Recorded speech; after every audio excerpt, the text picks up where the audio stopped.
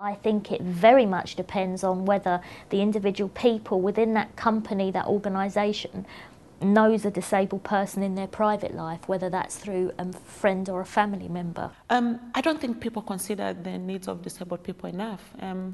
And this is due to maybe lack of knowledge. And some people it's because they're just ignorant. Some people just don't know what to do with disabilities, and some people will just shy away from it because it's too much for them to bear. People that have had experience of disability are kind of very clued up. But there are a lot of people that haven't had experience of being around people with disabilities. And I get the feeling that they want to be able to be really good and know what to say and not be patronising. And, the willingness is there. It's just they kind of feel that they don't quite know how to approach the situation. I think the only instances where I've really felt that I'm being discriminated against has generally been in airports by airlines who have problems, I guess, accepting that you can be a wheelchair user and you can be fully independent. AD International was founded originally 25 years ago as Action on Disability and Development, and we work with disabled people in Africa and Asia, and we work with a group that actually is one of the most marginalised in the world. At least 10% of the population in any country is disabled.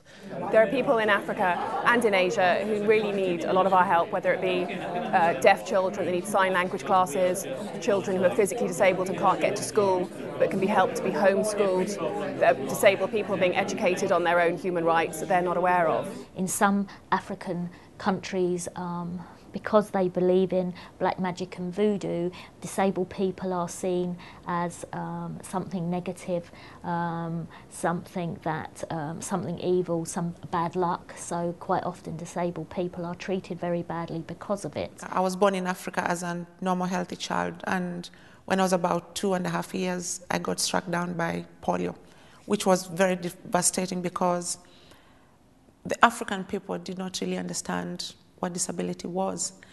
There's a lot of stigma attached around disability. Some people thought it was a curse from God. Some people thought it was witchcraft. And so my family was left with me, not knowing what to do. They didn't know whether to believe witchcraft or to believe that it was a curse from God, or just to believe that it was an illness, a disease that had just struck me down. And it was difficult to grow around, the community that did not really understand disability. I was really quite saddened to learn recently that if I was born with my same disability in Africa, the chance of me actually reaching the age I am, it would be pretty much non-existent. A lot of people with spina bifida have to have a shunt for hydrocephalus, and it's £150.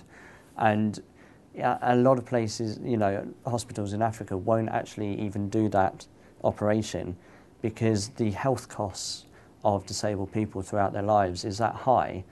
They feel it's not worth it. I count myself very fortunate. I'm very lucky because my parents really supported me. And I remember even when I first went to school, it's contributions from organizations, charitable organizations abroad, organizations such as AD International, that was sending money to, African communities that were supporting people like me. So I know, I'm speaking from first-hand information, what organizations, such as AD do to disabled people in Africa. Please, wherever you are, get involved with Stamp and Swap. Log on, create a profile, donate your £5, say what you want to swap, have a browse, see what you want to have received in the swap, and have fun, and at the same time raise money for charity. It's all to help AD International to raise awareness for disability rights around the world.